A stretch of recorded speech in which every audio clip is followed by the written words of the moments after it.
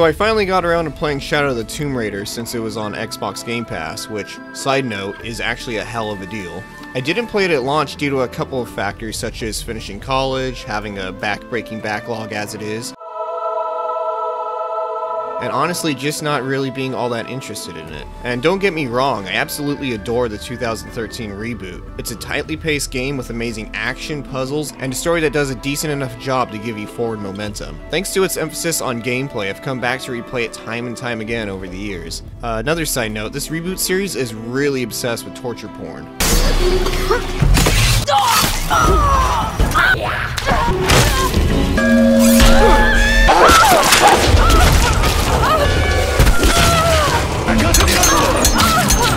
That's fucked up! It was a return to form for the action-adventure genre after Uncharted 3 started to bring its own franchise down the walking simulator path, which, once again, don't get me wrong, I love those types of games. Danganronpa is one of my favorite series, and it's 99% talking. But injecting the slower pace into an action game just kind of leaves an uneven juxtaposition of an experience. Another reason for not immediately jumping in was Square Enix, the publisher, cutting the price down shortly after release. While this can be perceived as the company not really having faith in the quality of their game, it mostly just comes down to wanting to push their ridiculous sales expectations. For someone with tempered expectations as it was, I just saw the writing on the wall and chose to play it when it was cheaper. Maybe it's the old man in me being patient enough to not play everything as soon as possible. Get off my lawn. You better watch your back. Fuck you! Or the cheap ass who's willing to shell out over $1,000 on computer upgrades, but not a game that isn't on sale. I'm sick of this shit! My mom's not made of money, you know! We can sum up the story pretty easily. It's forgettable. It's nothing egregiously bad, but it's just so bland that I'm surprised Gordon Ramsay doesn't show up. From a plot perspective, Lara gets an artifact, things go bad, she goes to an exotic location to fix it, fights bad guys, beats the bad guys. From a character development perspective, it's a complete rehash of its predecessor by delving into Lara's obsession with tomb raiding. By revisiting this concept, Shadow of the Tomb Raider makes a previous development completely null and void because Lara hasn't learned a damn thing. Can make the right difference.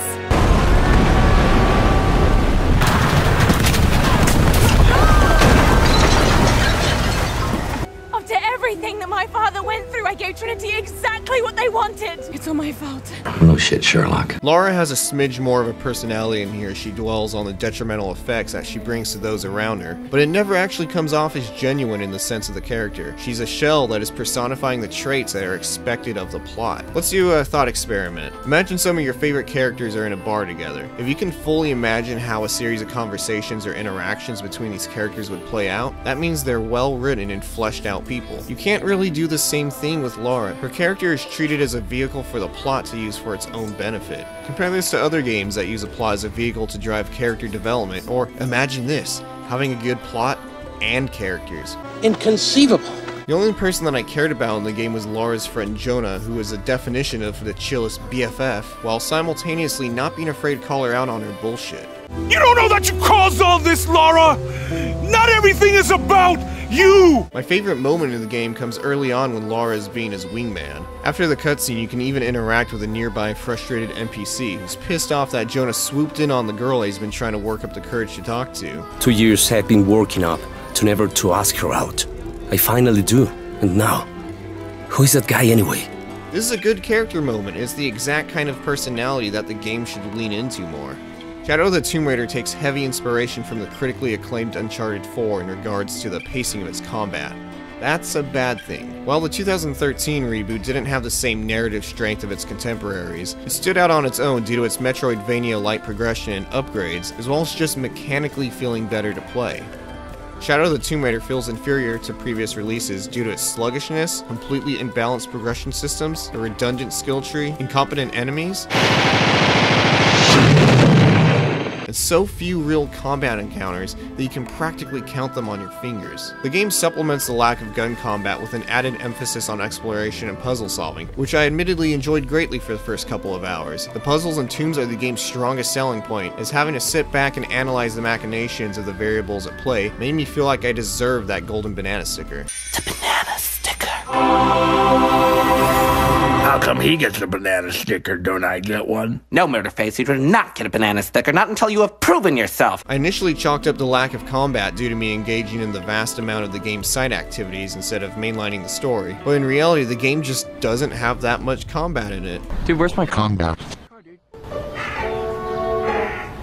Dude, where's my combat?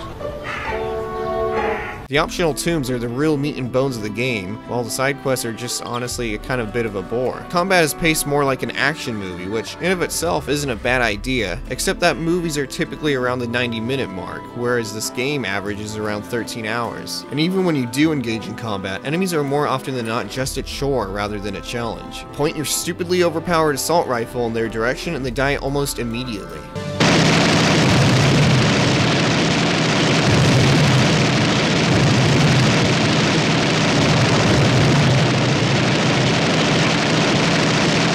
Previous games purposely stagnated the progress in which you would obtain your arsenal and their subsequent upgrades. They were meant as Metroid-esque upgrades that you would obtain at intervals in the story for the purpose of new gameplay opportunities. It kept things fresh and entertaining. The game limited your progression so that you wouldn't become too overpowered too early on. You know, that fabled thing called game balance. What is that?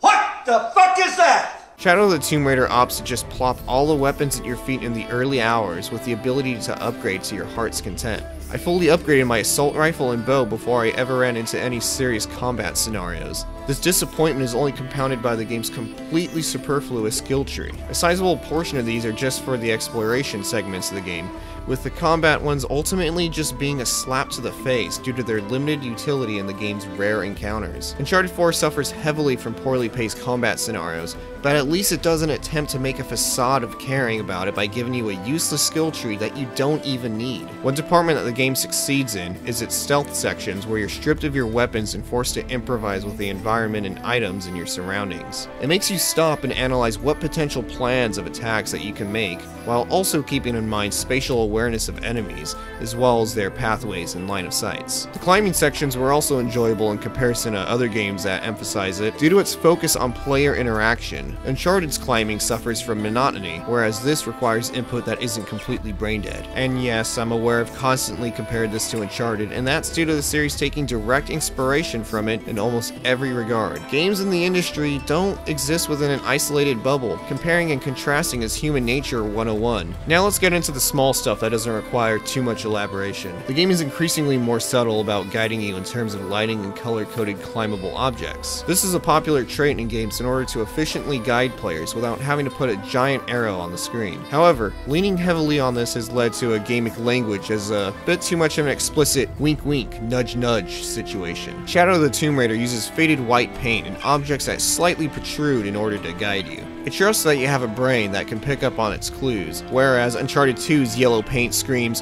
"You should try climbing me." Having to mash the right stick in order to get Lara vision is annoying since it fades away the moment you move. I wouldn't mind this as much if it was mapped to a different button. My right thumb fucking hated me for playing this game. There's also some frequent screen tearing in the upper edges, which is pretty unusual for a console game. The game is also obsessed with hiding its loading screens by having Lara slowly go through tight crawl spaces. This does create a seamless diegeticness, but it also creates a bit of a motif of hilarity because of how often they actually use the same tactic. Overall, Shadow of the Tomb Raider has solid production values, but lacks a solid personality and sense of pacing in the gameplay departments. It excels in its exploration, traversal, and puzzles, so emphasizing these even more would benefit the series. But returning the combat and progression systems to what they once were would create a more well-rounded experience that I would actually be able to recommend more wholeheartedly. As of right now, I'd say your best option is to just play it on Game Pass. Do the optional puzzles and tombs, avoid the side quests, and just know that you won't be engaging in combat that often. Overall, I'm going to give Shadow of the Tomb Raider a C. Thanks for watching my first review and analysis thing. I don't know. I don't really plan on reviewing every little thing that I play, but I felt strongly enough that I could elaborate on some of my points here. Check out my other game design videos on my channel and drop a like and subscribe if you liked it. And you know what? Feel free to leave your thoughts and comments and maybe even recommend something that you'd want covered in the future.